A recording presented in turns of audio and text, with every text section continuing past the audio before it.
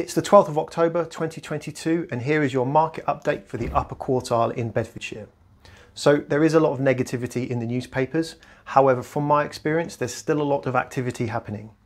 So let's look at the data to get an accurate understanding of what's actually happening. So the market is definitely changing. However, it's been changing from a strong seller's market towards now more normal balanced levels.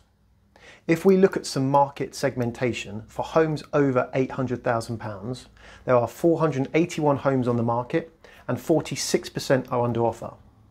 For homes between £500,000 and £800,000, there's 1,396 homes on the market with 48% under offer. So both these percentages are pretty close to the 50% mark, which is what we'd expect during balanced levels of supply and demand.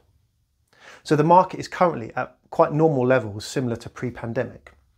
However, we are still going through a gradual correction phase, which was to be expected after a few years of strong growth of around 14% increase in house prices. The average time to sell a property is also now increasing towards 5 to 6 weeks. Recently, the Halifax House Price Index report shows that house prices are gradually falling quite slowly, and there are further signs of the market slowing down.